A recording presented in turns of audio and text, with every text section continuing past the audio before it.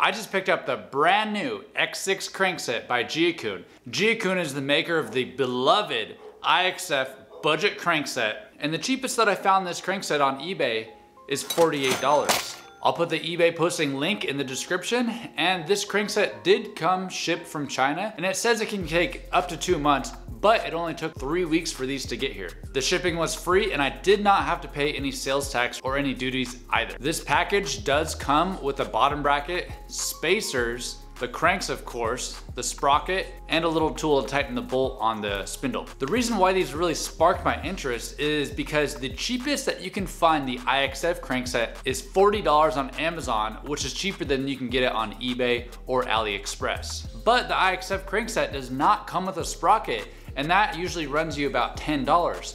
So you're looking at least $50 plus sales tax on Amazon, and I picked these up for $48. So is this brand new X6 crankset cheaper?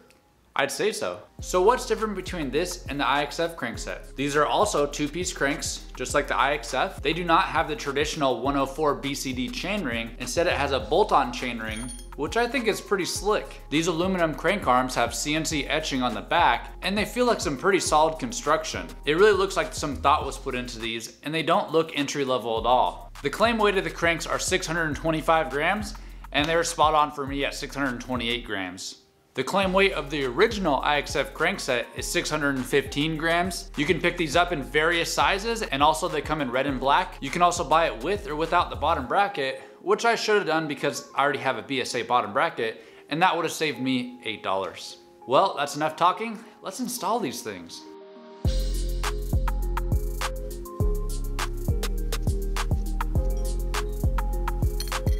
Well, I actually don't have a T25 socket to use my torque wrench, so I'm just going to use my impact driver. Scratch that. I'd actually recommend just a hand tighten it.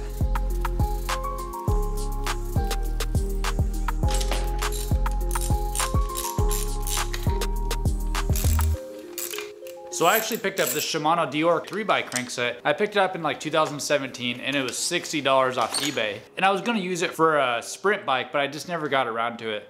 So I got kind of lucky to have it in the first place. But I did have to buy this 96 BCD chainring, and that was $16. So in total, we're at $76 for this crankset. And it looks like I'm gonna be shaving about 20 grams off using the X6 crankset, which isn't really much, but it was nearly $30 cheaper.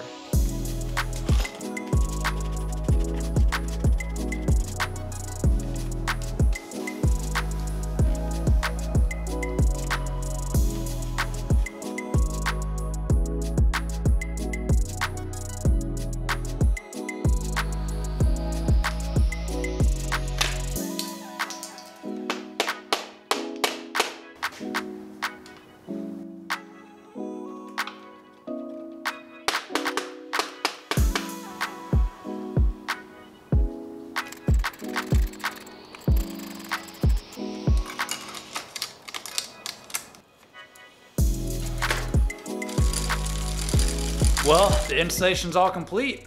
I'd say it looks pretty amazing. Better than the Shimanos that were on there actually. There's one thing left to do, and that's to go ride it.